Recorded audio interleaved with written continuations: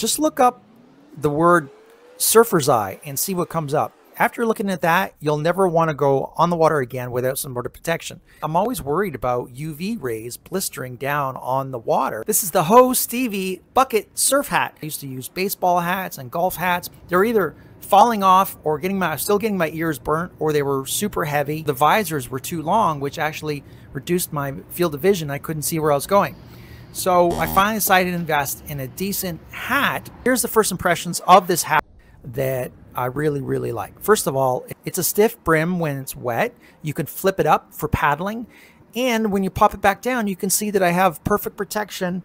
There's a nice shadow right all the way down to the edge of my nose. There's this cool secret safe pocket where you can put stuff in there like keys. If you've ever gone surfing like I have with my motorcycle keys, it really sucks if you lose them. It protects you from the UV around your neck. It has a nice snug fit. It's super thin and it won't be heavy when wet. It kind of feels like board shorts, which means when it gets wet, it's not going to weigh you down. It's not going to feel like a heavy towel wrapped around your head. So you can duck dive with it, and it protects your ears so your ears don't get burnt. And when you wipe out, it floats. So now the only thing that maybe I could suggest about this hat is the color. Black is okay.